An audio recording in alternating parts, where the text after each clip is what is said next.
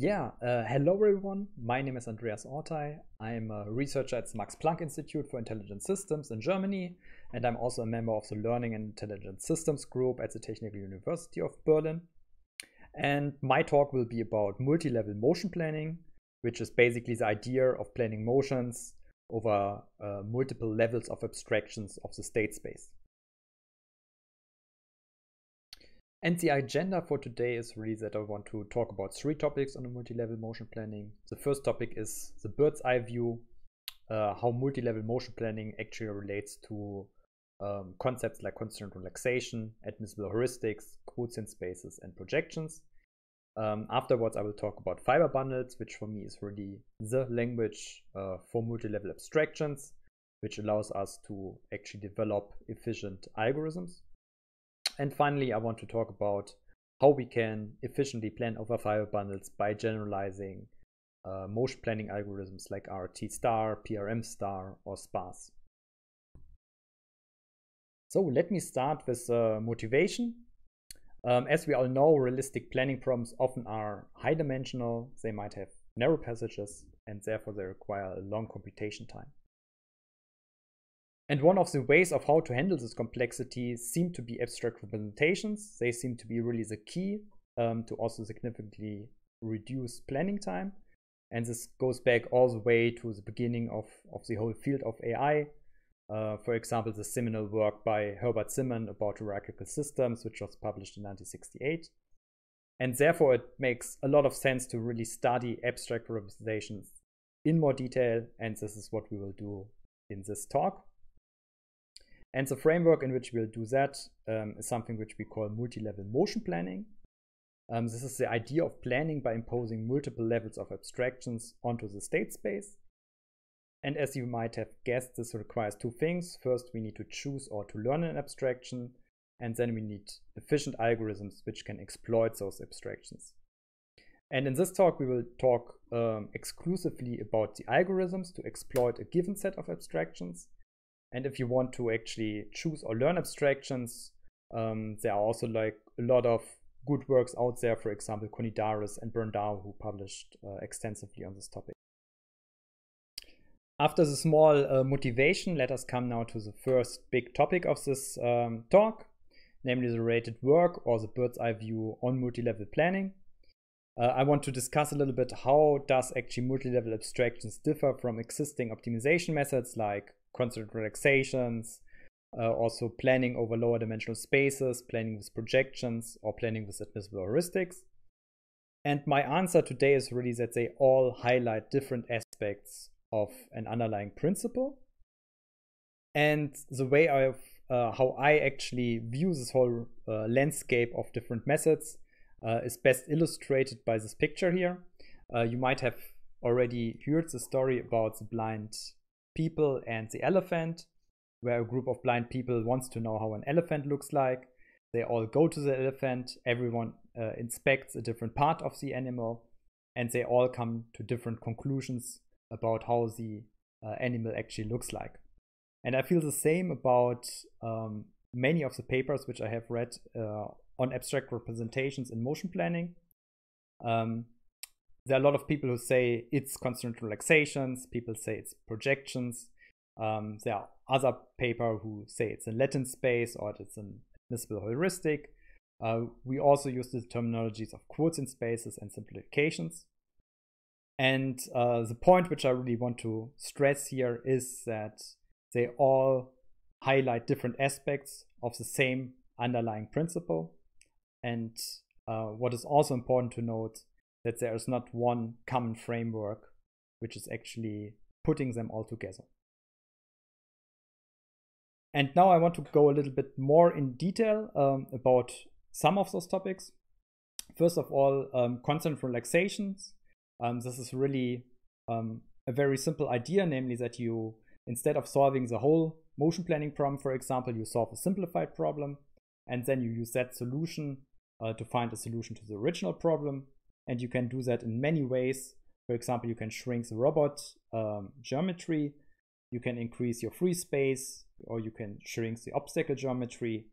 And there are also frameworks which can actually apply that, but on multiple levels of relaxations. For example, the framework of progressive relaxations or iterative constraint relaxations. And more modern approaches often talk about lower dimensional spaces or base spaces, which is the idea that instead of planning on your original state space, you first go to a lower dimensional space, you solve the problem there, and then you go back to the original space to solve the problem. And there are also different terminologies here, for example, latent spaces, quotient spaces, Euclidean subspaces, also multi-layer approaches. And if you think more deeply about it, you also realize that this is very closely related to prioritization and abstraction for multi-robot planning. And there are some excellent papers on multi-robot planning out there, for example, by Solovey, Schoom, or Wagner. And a third topic are projections of your state space. So instead of planning on your original state space, you use actually projections to simplify planning. You can do that also in different ways. For example, you can project to your workspace, for example, to your end effector position. You can also learn projections, and there are also frameworks for adapting the dimensionality of your projection on the fly. And the final topic here are admissible heuristics. And if you have read the book by Judea Pearl, Heuristics from 1984, you will know that heuristics are actually methods by consulting simplified models of the problem domain, which really also sounds very similar to base approaches or projections. There are also a lot of different papers out there who apply admissible heuristics to continuous spaces. For example, a star-like search in continuous domains, also lower bounds for example, for sampling-based planning. We have also lower dimensional sampling, of course, and we have also guide paths, which have been extensively used in contact planning, for example, in the papers by Tonneau, Gray, or Sang. And from my point of view, what ties them all together are admissible heuristics, which are just lower bounds on the desired solution. And if you think more deeply about it, then admissibility comes really from explicitly defining necessary conditions for your problem. And if you think about it in that way, then constraint relaxations really produce admissible heuristics. And solutions on lower dimensional spaces, or which come from projections, can be used as necessary conditions to solve your original problem. Of course, only under the condition that the projection preserves actually your solutions. And more formal results can be found in one of our papers, which we published at ISRR in 2019. And you might think that this is great news, that you can just use this framework of admissible heuristics to develop very efficient algorithms. But the problem is that if you dive into the details, if you want to implement something, there's little shared vocabulary which actually prevents you from developing very efficient algorithms. For example, there are no words for a region of points which project onto a lower dimensional space, or the set of paths which project onto the same lower dimensional path. And therefore, it is really necessary that we have a new framework which actually has this vocabulary. And I think one of the best candidates we have so far is the framework of fiber bundles. So let me give you a small introduction to fiber bundles. So fiber bundles basically were first invented back in 1958 at least. There's a book called The Topology of Fiber Bundles by Steenrod, which first mentions them.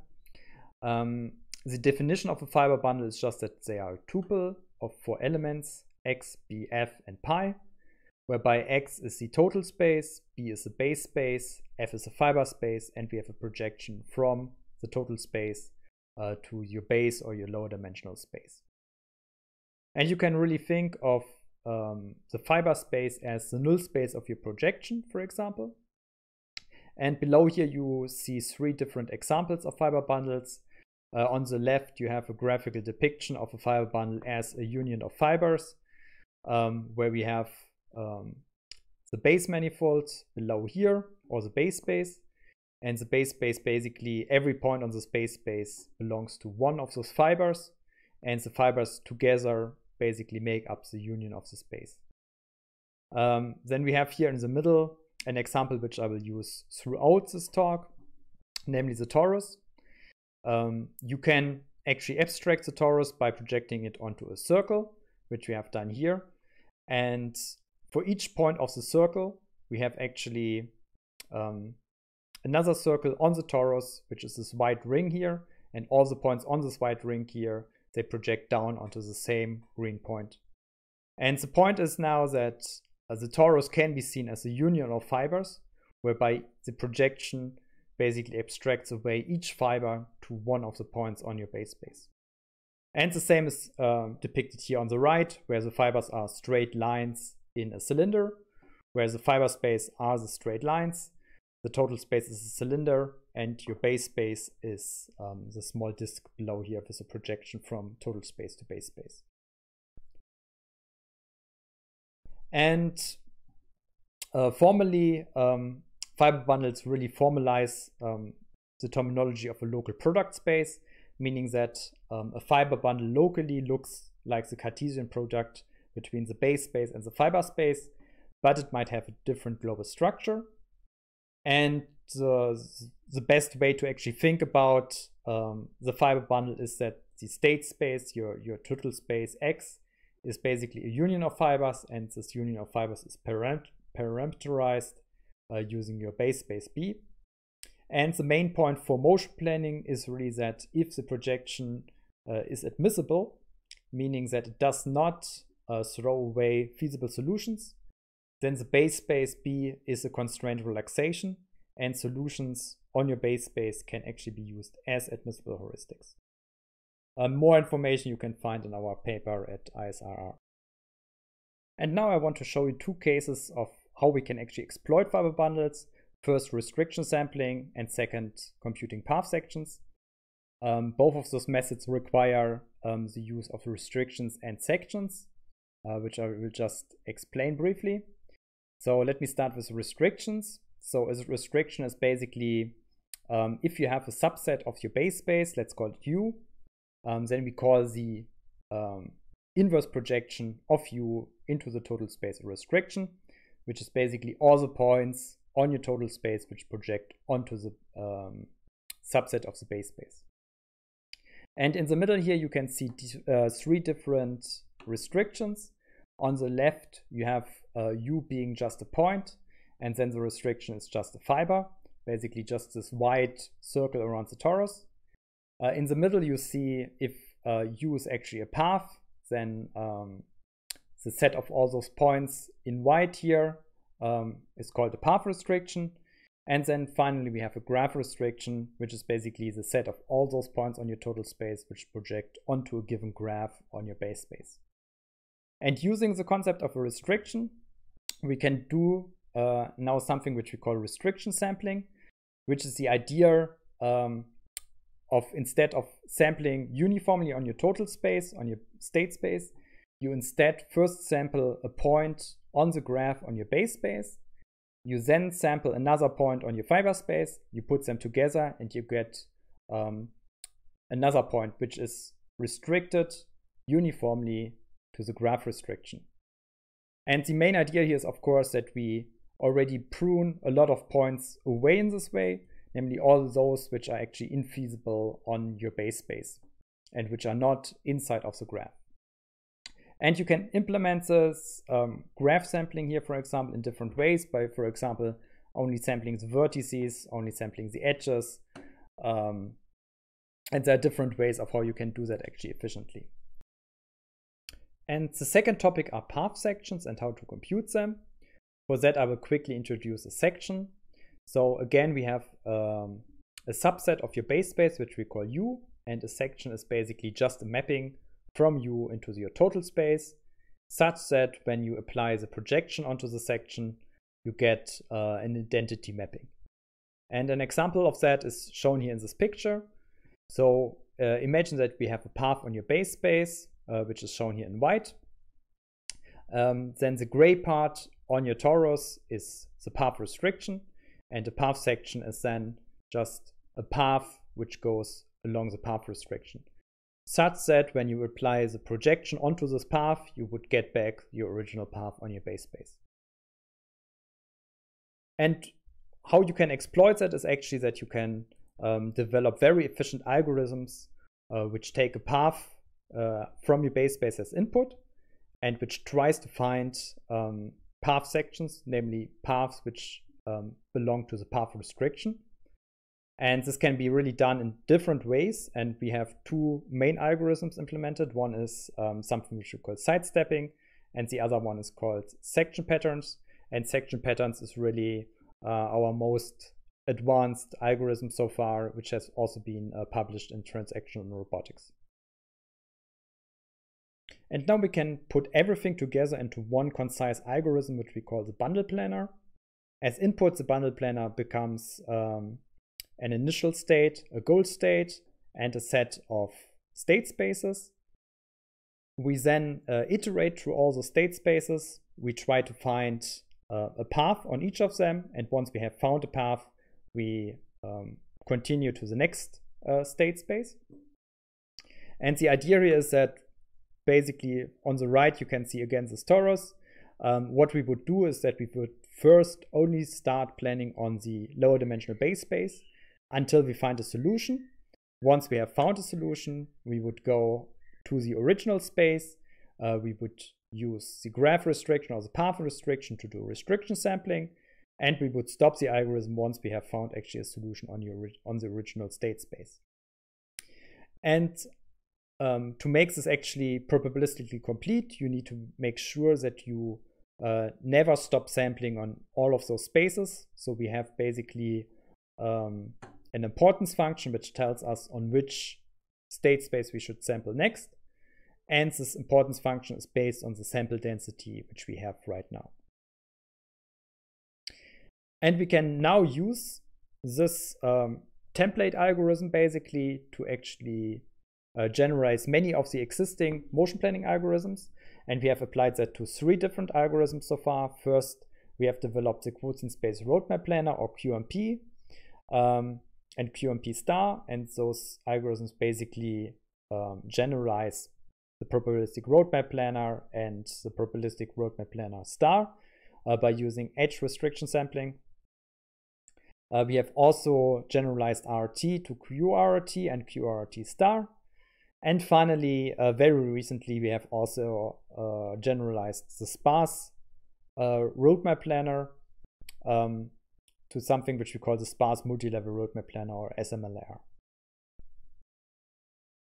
And now let me show you some evaluation results to which we have actually applied our multi-level motion planning framework. The first scenario is a bug trap example, where we have a cylindrical robot which has to escape a small bug trap, a very narrow passage in the environment. And we solve that by first abstracting this robot as a small sphere. We then first plan a motion for the sphere, and then we use this information to actually plan a motion for the complete robot. And you can see here that we were able to solve this problem, and our algorithm QMP, for example, solves this problem in less than 1 second, and SMLR, our sparse multi-level roadmap planner, can also solve this problem in less than 5 seconds. And the second scenario is a computer animation, where we have a small Kraken robot which has to wrap its arms around a ship. This is a very challenging motion planning problem because it has 54 degrees of freedom. And our algorithm QMP can actually solve this problem in less than 1 second by abstracting parts of the arms away in each level. The third scenario is a multi-robot navigation problem, where we have 8 robots which have to interchange their positions. This is also very challenging because there are 72 degrees of freedom involved, and our algorithm can actually solve this problem in less than 4 seconds.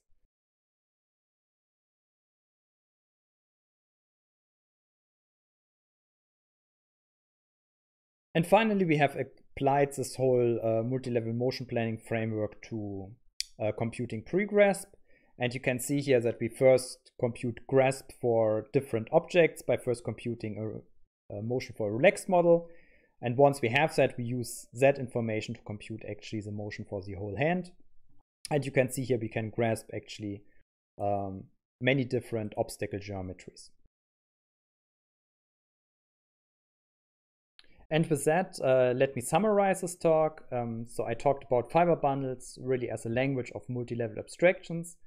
I talked about that fiber bundles tie together concepts from projections, from quotient spaces, from constraint relaxations, and also from admissible heuristics.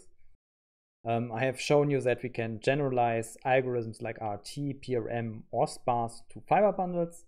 And all those algorithms can be proven to be probabilistically complete and asymptotically near optimal or optimal. And of course, everything is open source and publicly available in the Open Motion Planning library. And this talk is based on those recent publications from us. And I would also like to thank all our collaborators like Sohaib, Akbar, Marc Toussaint, Adrien Escant, and Eiji Yoshida. And with that, I'd like to thank you again for your attention. Thank you. And now it is my pleasure to introduce our next speaker, Georgios Avenedidis. Georgios is currently a postdoctoral researcher at the Max Planck Institute, where he works with Bernhard Schölkopf. Before joining the Max Planck Institute, Georgios did a bachelor's degree at the University of Thessaloniki, a master's degree at the Saarland University in Germany, and he did a PhD at the Technical University of Denmark, where he worked on learning metrics on lower dimensional manifolds. I'm therefore really looking forward to his talk. Here he is, Georgios Avenedidis.